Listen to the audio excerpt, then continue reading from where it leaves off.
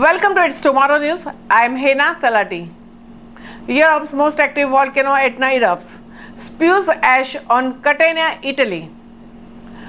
Mount Etna, Europe's most active volcano, erupted on Sunday, spewing ash on Catania, eastern Sicily's largest city. The eruption forced in the suspension of the flights at the Sicily's airport.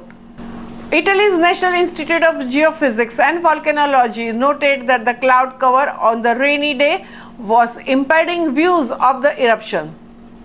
Ash had fallen on the Catania and at least one town in the Mount Etna's inhabited slopes, INGV informed.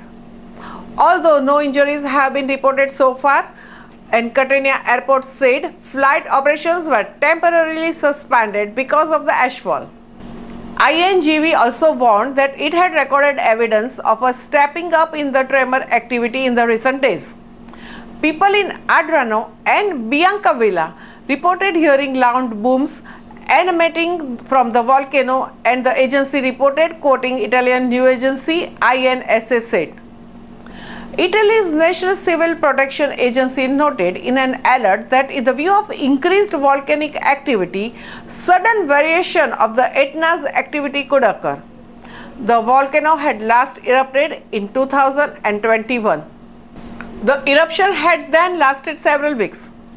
Authorities have issued warnings to the residents, urging them to stay indoors as much as possible and to avoid unnecessary exposure to the ash. The fine particles can irritate the respiratory system, causing breathing difficulties, especially for the individuals with the pre-existing conditions. We are closely monitoring the situation and working to mitigate the effects of the eruption. Our priority is the safety and well-being of the residents. We advise everyone to follow the instructions provided by the local authorities and to exercise caution until the situation improves. In addition to the ashfall, volcanic activity on Mount Etna has led to a temporary closure of the Catania airport, disrupting air travel in the region. Flights have been diverted or cancelled as a precautionary measure to ensure the safety of the passengers, crew, and travelers. Travelers are facing significant inconveniences due to the airport closure. Many are stranded, trying to make alternative arrangements to reach their destinations. It's a reminder of the unpredictable nature of the volcanic activity and its impact on various aspects of our lives. Mount Etna's eruptions are not entirely uncommon, given its status as one of the world's most active volcanoes. However, each eruption brings with it unique challenges for the local communities and authorities.